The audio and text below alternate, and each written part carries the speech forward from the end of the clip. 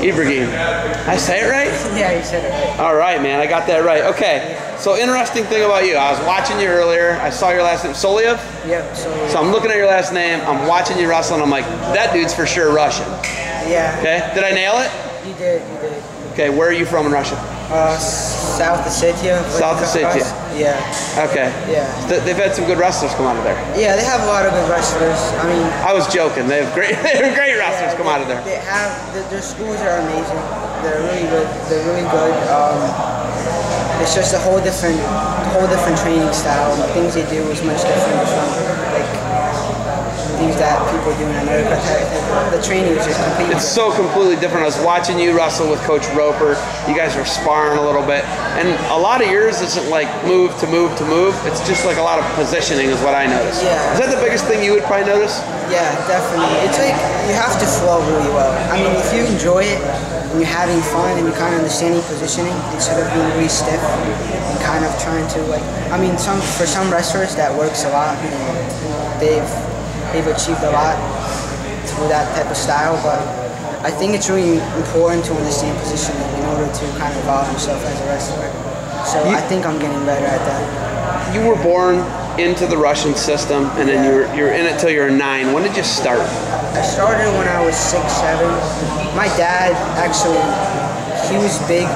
They had 3 wrestlers for Fadzaev, Arsen Fadzaev, so my dad was one of them. But kind of like my grandpa, my dad's dad, he didn't want to wrestle anymore for his reasons, and that his career kind of ended there. So my first time in the gym, it was just me playing on the ropes and just having fun, talking to people, and then I kind of started to get a little more mature and kind of start to understand the sport a little better. Is that what made you really interested in the fact that you could come in and actually have fun before you wrestle? Like we have kids here who wrestle 100 matches when they're 6, 7, 8 years old. Yeah. How bad do you think that is for? Like, would that have turned you off from the sport? You think? I feel like it's like depends on the person. For me, I feel like I'm more involved in being really successful in the future in the world Olympic levels, but I don't really like to think that far ahead. I mean, I'm still in high school, I'm a sophomore, so I think it just depends on the person. I mean, if you're wrestling so many matches as a young kid, I think it's just hard. It just wears you out. So looking at it, you're here, this is a college combine. That means that, the idea is college coaches are here to recruit you. When you get to past your senior year here at Bergen Catholic, what's the path for you? Do you go to freestyle and Greco? Do you try and go to college and wrestle? What do you do? That's a big decision for you, right? Yeah, I mean, I want to go to college. I definitely want to go to a good college, but like I've been with Valentin Kalika for 2 months before he... You and Valentin went over? Yeah, I trained. We met here actually, and then I started to go to New York, and he started to like my style, and kind of got closer. I got to meet Helen as well, and I mean, I feel really comfortable around him. But it definitely want to go to college, but I don't want to be focused on folk style as much as I want to be focused on freestyle. I mean, I want to. It's like the international tournaments are really important for me. I think that'll help me evolve as a wrestler much quicker than folk style. So where do you guys, you guys come over when you're 9 years old, right?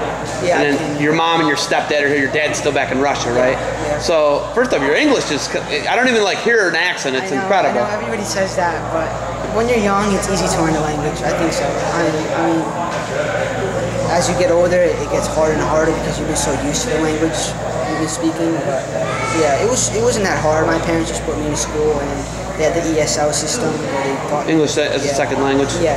So that really helped you? Yeah. So how much different would you say the education system is from, obviously, Russia to the United States? It's drastically different?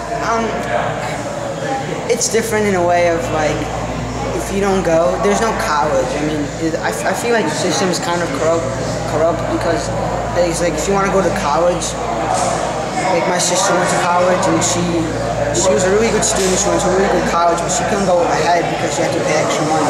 And the teachers are asking for it. So it's kind of corrupt, but You're saying Russia's corrupt? yeah, I mean, I feel like the school system is, but it's getting better and better. Like I used to wear a suit and tie every day when I was little. Really? Yeah, that's what you had to wear. I used to walk to school. It was pretty close. My school was pretty close, so I used to walk.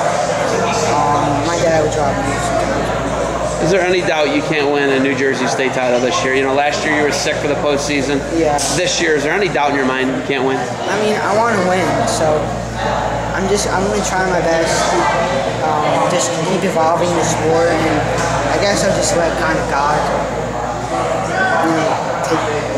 I'll just leave it up to God at the end of the day. In that tournament, I'm just gonna try to have fun and wrestle as best as I could.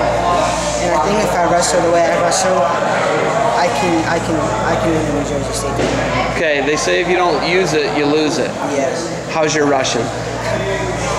It's not that bad. I mean, in Russia there's different dialects, so I know different languages.